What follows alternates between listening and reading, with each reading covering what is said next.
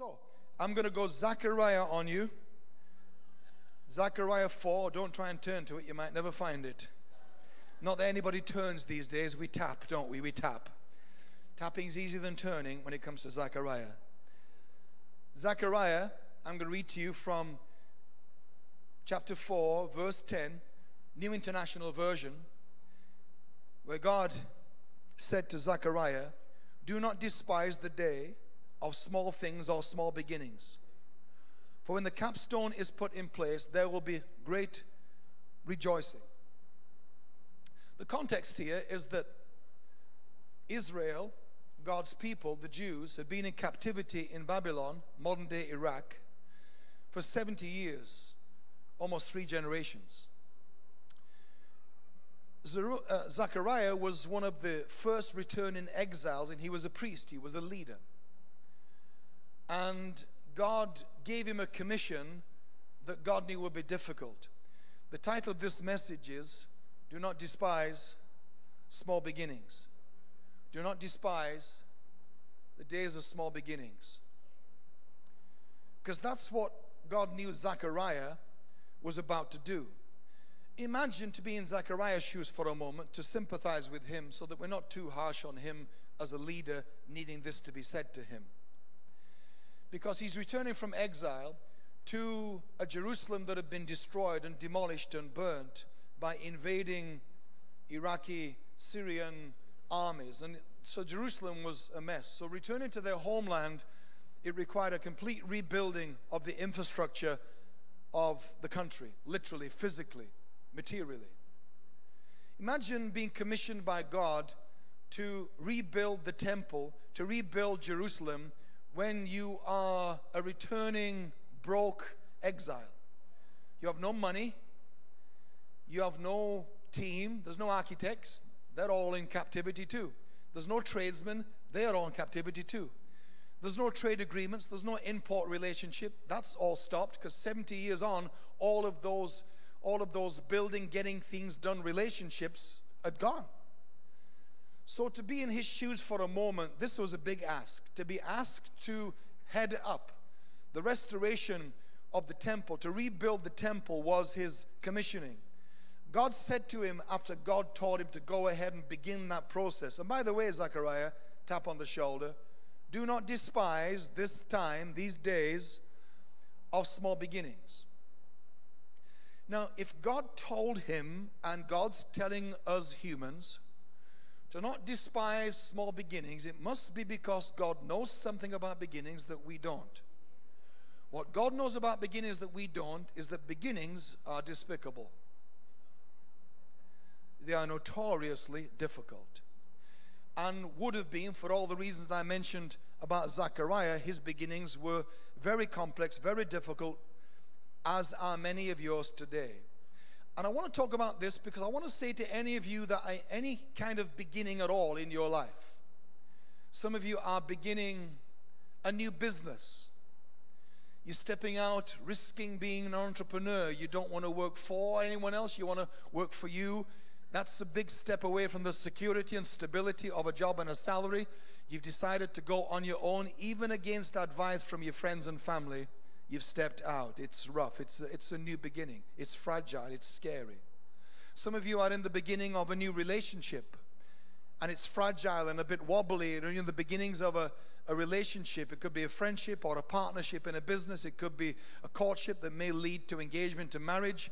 It's a difficult time. Beginnings of any kind are fragile and difficult. Maybe you're in the beginnings of a new season of your life, which isn't a relationship. You've just come out of a divorce or come out of a separation, and so for you, you're in a new beginning when you didn't thought you'd have to have one anymore of that kind. You've come out of one relationship and now you're not in a relationship, so that is as well its own kind of beginning of a new season of you being on your own more. How will you do that? Some of you are at the beginning of recovery from something. You're recovering from a life-controlling habit. You're recovering from an addiction. You're recovering from something in your life that has been damaging and harmful. And you now decided, I'm going to set a path to get away from this. And it's the early stages of your recovery from something. And it's difficult and fragile and unstable. That's why God said to him, and I think that's why God continues to say to us as humans, you need to be careful that you do not despise the beginnings that you are in of any kind, because if you despise beginnings, you lose the value of what is hidden in a beginning. Some of you are new parents, like I saw up here this morning. Some of you are in a beginning of being a parent, and that's scary, and that's difficult, and that's sleepless nights, and that's stuff you never had to deal with before. Whatever the kind of beginning it is, it strikes me that God is obsessed with beginning small. Consider how we all started life. Microscopic. I just don't know whether Jesus is rubbing it in and making a point when he chooses to use a mustard seed to make the point. There are bigger seeds than mustard seeds. Some seeds, I've studied seeds, some seeds are as big as a football. Literally. What if he'd have mentioned a seed that when we Googled it 2,000 years later, it came up like a football? And we thought, well, at least the seed is big enough to look like a beginning. A mustard seed doesn't look like the beginning of anything that has any potential at all. And so Jesus deliberately uses the metaphor, the analogy of this tiny, if you've never handled a mustard seed, I mean, that is a mustard seed on the graphic I showed you, but you need to get one between your thumb and forefinger and realize how tiny and pathetic and pitiful and non-able to be called a beginning of anything a mustard seed is. And Jesus said, if you got faith the beginning size of a mustard seed, then you can move big things in your life, clearly pointing out that faith is about quality, not quantity, which we've made it about. So he's fascinated. God is committed to. God is pledged to continue to speak to us and lead us through new beginnings, and he's warning us. And I'm warning you today, in whatever beginning you are in, because some of you came here today and you are ready to quit. Not long since you began, but you're a year, you're 2, you're 3 years in, and it's so bad, it's so tough that you're thinking about quitting. And you've come today, and the rest of Hillsong and the rest of the network that are going to hear this, I want to say to all of you, you are on the verge of quitting, and God sent me perhaps to say to you, whoa, hang on a minute, hang on. Don't think just because beginnings are tough, it must mean that God's not with you or God's not in it. And what you can't do. I haven't got time. I'm watching my clock. I ain't got time for clapping. Though I do like it, but I haven't got time. So, yeah, if you want to clap, and I'll let you go, or I'll just stop you, depending on my clock here, which you can't see. Thank you. We'll allow a bit of clapping time later on for the big finish. I hope. Now, what you mustn't do in your beginning is you mustn't compare your chapter 1 to someone's chapter 20. So that's not helping you at all, some of you. That is messing you up. Because some of you are hanging out with people whose beginning was years ago, and now they're established and they're flowing and got momentum. You're at the beginning. You shouldn't be hanging out with them because they're doing your heading. And they make it easy and effortless, and you are so, when you're with them, you feel so discouraged, and the opposite was supposed to happen. Because when you compare where you are with where someone else is that you want to be, you kind of think, I'll never make it. I'm just going to quit now. I'll never ever have that. And this is the gift. This is the gift of small beginnings. The gift of small beginnings is it helps you figure you out. Small beginnings are brilliant because in small beginnings you find out more than you ever will in the middle or the end. You're going to find out in small beginnings who your mates are, who your friends are. People who stick with you in a beginning are keepers.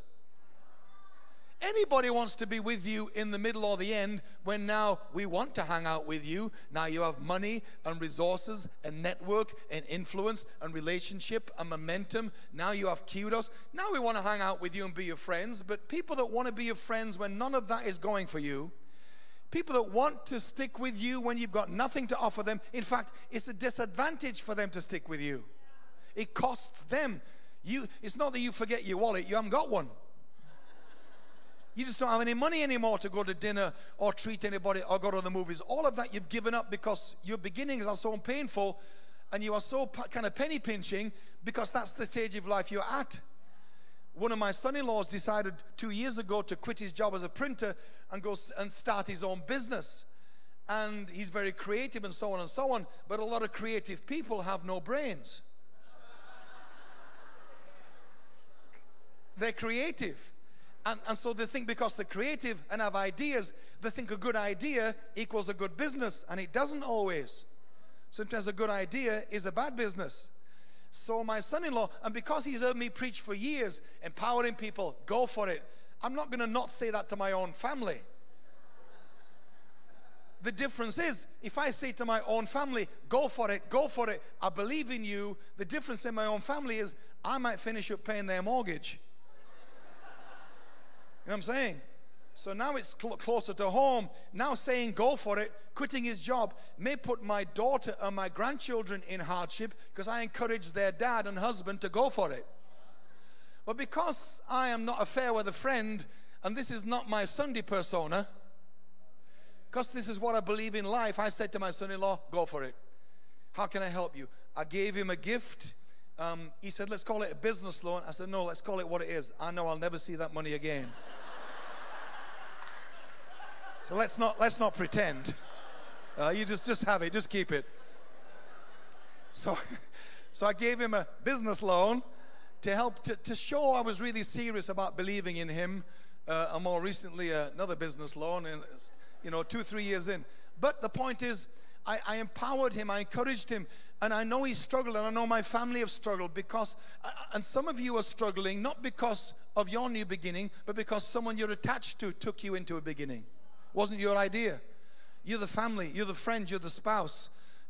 And so you're struggling, even though it wasn't your idea, you're struggling because they decided a new beginning, and now that's all they're obsessed with. Now that's all they're dealing with. Now that's all they want to talk about. And you think, you know what, I can't be around you anymore. You were a fun person when you weren't in this stage of life. That's why people that stick with you and put up with all your drama, put up with all your negativity, all your fear, all your anxiety, all your frustration, all your anger, people that put up with that because they know it's a beginning season and that's what it's doing to you. People that stick with you through that, I tell you, these people are keepers. So one of the gifts of new beginnings is you find out who your friends are, and in life that's really important.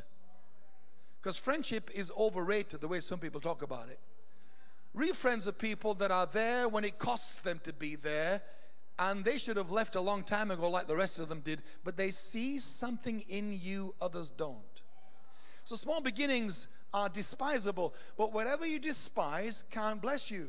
Whatever you despise, whoever you despise, becomes of no value to you. We nullify the value of something in life that we go through if we despise it away from us. Despising anything, making something despicable in your eyes, gives you this separation from it. And you stand off it because you've taken that stance toward it or towards someone. And so God's saying to him and saying to us through him, do not make the mistake of losing the preciousness, of losing the miracle that's hidden inside beginnings by despising away because of the discomfort of the beginnings, because of the loneliness of a beginning, the isolation of a beginning, the three steps forward, 2 back of a beginning, the loneliness, the sleepless nights, the prescription medication, all of that. The beginnings have an effect on you physically. Beginnings affect your biology. They don't just affect your finances, they affect you as a person. And now you're becoming affected in so many ways by the pressure and the fear and the agony of a new beginning. But consider the preciousness, the hiddenness, the brilliance, the miracle, the genius, the secrets that nobody stays long enough in the beginning to find out. Statistically, I'm told that startups like my son-in-law, startups in business, entrepreneurial startups, 90% or 95% of them don't make it beyond 5 years. Why? Because beginnings are so brutal. That's why. People think it's going to be easier than it is, and you can't forecast what might come your way that changes the ball game, changes the rules, and now you're set back when you thought it was all. Sometimes with beginnings like my son-in-law, sometimes you think you're a way to go, it's great, then a bill comes in the mail that you didn't anticipate, because these are not the bills people get that work for someone else. Now your dream to do that yourself is different, because now you're not just that's why you should be careful when people say, hey, look, your cakes are the most delicious things I've ever tasted. You should open a cake shop. No, you should not. Because within a year, you will hate the sight of cakes. And you will be so fed up with staff, health and safety, rules, regulations, water shortage. You'll be so fed up with paying rent, paying a mortgage, dealing with contractors, dealing with businesses, dealing with delivery systems. You'll be so worn out because that was not what you wanted to do. You just wanted to bake cakes. You love baking cakes. I love baking cakes. I'm a creative cake baking person. But I hate my life. Don't even talk to me about cakes. I hate my own cakes. Because you made the mistake of thinking your friends say, go for it, go for it. Oh, hang on a minute. There's a lot more to the eye than starting a business. And so, some things you're involved in this room today and all across the network that will hear this later and the network we're speaking to this morning, the campuses. Listen, some of the beginnings you are involved in, honestly, we desperately, and I don't mean the church, I mean humanity. We need you to stay with it. Some of the things you're in the beginning of, they're going to become amazing in the difference they're going to make to people's lives. Not just your life, to other people's lives. And if you are part of the 95% that don't make it, we'll never know. We will never know what it could have been. The world will never know what we could have had through you. So I need to come and be your beginnings coach today. I need to come and say, hey, don't quit. Would you just go another day? Would you give it another week this week? This week when you had a plan this week. Some of you got a plan this week to shut it down. Would you just rethink it? Would today make you rethink shutting it down? Would you go another week and let's pray something happens this week that gives you a little nudge to say, no, it's okay, keep going. I'm going to pray that for you this week. I'm going to pray that this week something happens that you know is completely supernatural. That's God's way of saying, I got your back.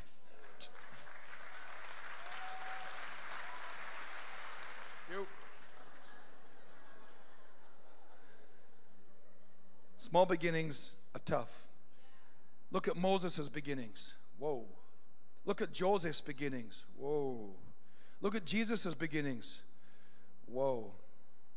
You know, one of the blessings of small beginnings is you learn to be less choosy than you are when you've got stuff. Some of you are way too choosy because you can be.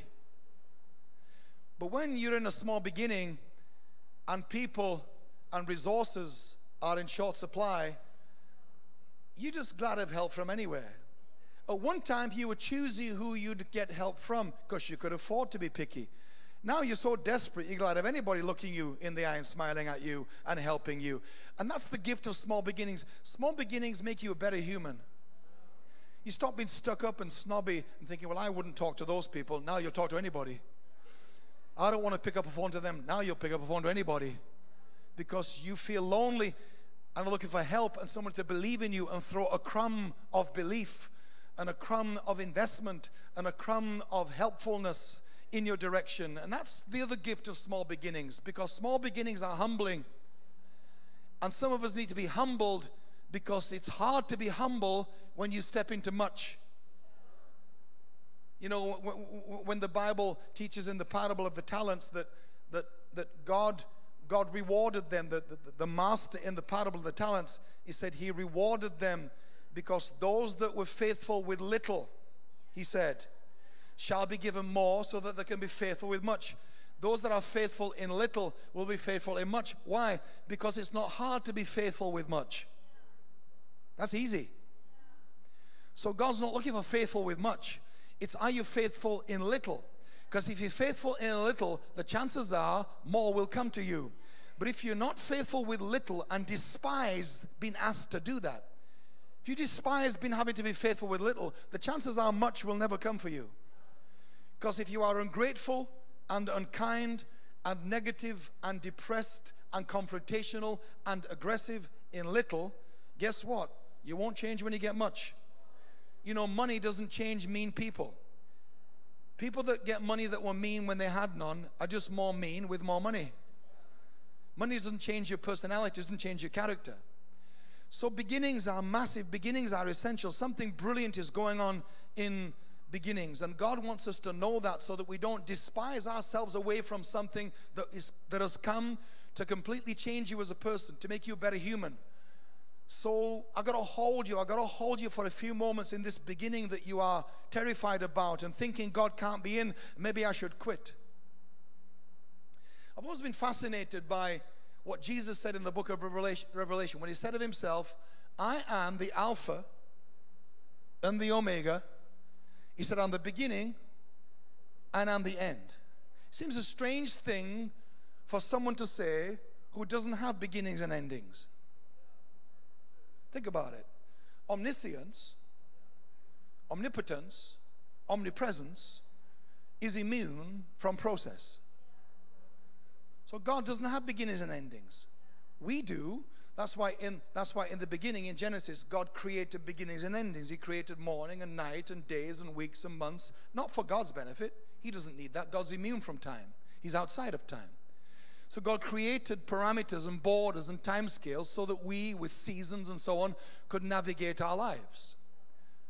So for Jesus to say, I am the Alpha, the beginning, and I am the Omega, the end, strikes me something's going on here that is not easily seen on the surface of what he said. What I've come to realize about what he meant was that Jesus, God in your life, is both the Alpha and the Omega at the same time. In other words, God in your life is not the Alpha today, the beginning. Then, years later, he becomes this bookend of an Omega in your life. And in between, God just waits to see what happens that he's going to be the Omega of. Because God doesn't wait for anything. Nothing ever occurred to God. God is not stuck somewhere waiting for information he doesn't have. God is not at a beginning hoping it turns out well for you. What many of you don't realize, and will help you here with your beginning, is that when God wrote the book of your life, and Psalm 139 says all the days of your life, written into God's book before one came to be. When God writes the book of your life, if the book of your life has 1,000 pages, God never starts with page 1. He starts with page 1,000. So God writes your life from the end backwards. So when God enters your present, when God enters your life today, as it were, he never enters your life from the past. God only ever enters your life from the future, which is why walking with God can be so irritating. Because God enters your life from completion. So what you're crying about now and wanting ministry and prayer for and deliverance for a miracle for now, what you're crying about now, and believe your life's over, God knows a week from now you'll be laughing about it. I know. A week from now, the very thing you're begging him for intervention, oh Lord, speak. Are you blind? Lord, are you deaf? Me, help me, help me, help me, help me. God knows a week from now you'll be laughing, telling your mates a funny story because it's Sunday and you're in here, you're depressed, you're terrified, you're thinking of quitting. What you don't know is Wednesday you get a phone call. Now, the phone call Wednesday is a game changer. Now, God isn't waiting for Wednesday. God's been in Wednesday. So God knows Wednesday all changes. But here's the annoying thing about God. He doesn't tell you. Huh? How unkind is that? God is very naughty. Sometimes God is very naughty. I've told him. It's not making a difference, but I told him. Would help, Lord, if you would give us a heads up that Wednesday's coming. God doesn't tell you about Wednesday because he wants to know how you're going to be in your small beginning. And if to be better in your beginning, you need to know about Wednesday, you're not going to make it. You've got to flourish not knowing about Wednesday. You've got to do well on Sunday, not just do well on Wednesday when it turns around. You've got to do well before it turns around. That's what makes you a better person, a bigger person, a better human. So I know we'd like it to come sooner, but God enters your life from completion. That's why God talks to you about things that haven't happened yet. And you're like, well, hang on a minute, God, that's not where I'm living. That's not where I am. So he is the Omega of your life. God is standing at the end of your life when you're still back here in your beginning. So there's no middle for God. He just shrinks them down both together. What I mean about that is this. If God is the end of your life, at the same time that He's in your beginning, if God is in all your endings, and there's many endings, there's many omegas in life, and many alphas, okay? Not just talk about the day you're born, the day you die. There are many alphas and omegas throughout your life. Some of them with very small gaps between them, some of them with longer time gaps. So if God knows your omega and is in your alpha, so if God is fully aware of how this all pans out in your beginning, then what I want to say to you is all of your omegas, all of your endings are implicitly embedded in your alphas. With me? All of your outcomes are already built into your beginnings. In other words, so in your beginning, God is getting you ready for an outcome you don't know about. So God is working in and through you for an omega moment that's coming that He knows is coming, you don't. So in your alpha, God is getting you ready through the things you despise for an outcome that you would love to know about, but if you did, you would rush and despise and try and step away from the classroom called despising that you have to stay in for a while before you graduate. Some of you are trying to jump the class and fast track it. There's no fast track at this airport. You got to line up with the rest of them and wait and be impatient and be grumpy, and nothing's going to move for you. Nobody cares about you complaining, because that's what beginnings are like. Nobody cares. You're on your own. You got to gut it out. And God's saying, if you can survive this, if you get through this, then I know there's an omega. I know the outcome. Now, give you an example. You all okay? I got a couple of minutes. Lord help me. I need a drink. G&T. The drink of champions. So, let's go for David as an example. So, David's small beginning was very despisable. He's hated by his parents. He's hated by his brothers. He's despised so much he's shoved out of the way when the coronation's taking place. Don't even invite David. He's a no-hoper. He's a teenager. One of the ideas about David, by the way, is that the reason he was despised too is because he was illegitimate. And he speaks about it in the Psalms. So the suggestion is that David that was born outside of wedlock because his dad had a relationship with some other woman, and he was born to this other woman, and he was hated. He was the runt of the litter, hated by his family. And some say not only that, it stood out because David was a ginger. Seriously. Because the authorized Bible says that when Goliath saw David, he saw that he was ruddy, meaning red. So maybe David was a ginger. Huh? All you persecuted gingers, high five. Huh? You have superpowers. David was one of your people, so now we all want to be ginger. Because he's the man. So consider David, rejected, outcast, hated, despised. Goes to the battle, taking cheese sandwiches for his brothers. That's all he's doing, just an errand. Goes to the battlefront. While he's there, Goliath steps up. He hears Goliath shouting threats, shows an interest in solving the problem.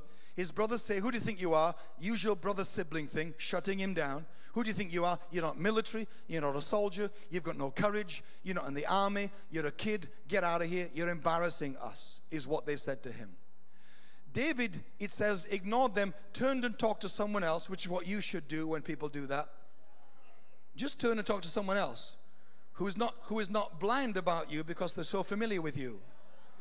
Familiarity is a massive blind spot. They see nothing in you because they've known you too long, like I said earlier. So David turns to someone else, these soldiers. Anyway, David's openness about Goliath gets him in front of Saul, the king. So Saul says, well, you know, if you're determined to do this, he said, Saul, it'd be okay. You know, I was just caring for sheep, and a bear and a lion came, and I took them on by myself. Now, you know, Saul could have said, well, show me the footage. Can you verify that? No, but David's saying, I think that the same God that helped me with that will help me with this guy, is how he put it together in his head. Because the way God guides your life, by the way, is by deja vu. For you to know whether it's God or not, Look for whether or not what's happening strikes a chord with something that happened previous in your life. God's guidance often owes more to deja vu than anything you've thought about. If something seems to be strangely familiar to some of the season of your life, which makes you just feel strangely ready and open to this, it's probably going to be God. That's so David thought, bear, lion, Goliath, different challenge, but kind of same God, same thing I'm feeling inside that I felt about them, that I feel about him. So Saul says, okay, here's the deal. Here's my armor, put my armor on, go in my armor, give you a chance. Now, you got to know, Saul giving David his armor was not because Saul wanted him to succeed. Saul was a nasty person. Saul had a filthy heart. And no king wants a teenager to upstage them. None of the Navy SEALs in Saul's army would face Goliath, including Saul. So you don't want a kid, especially a ginger. You don't want a kid going out and taking down Goliath. It's embarrassing. So don't ever think that Saul's trying to help him. What Saul's trying to do is this. Saul, watch this carefully, Saul wants him to fail, but wants to be seen to have been helping him while he failed. If you fail in my armor, at least people will say, well, look how Saul tried to help him. No, no, no, no. He knew he'd die. He hoped he'd die. But I want to be seen to have believed in him by a token armor I gave him. That's what's going on. So David said, no thanks. I'll just go and stick with, listen now, I'll go and stick with what I learned in my alphas. In my small beginnings in that wilderness.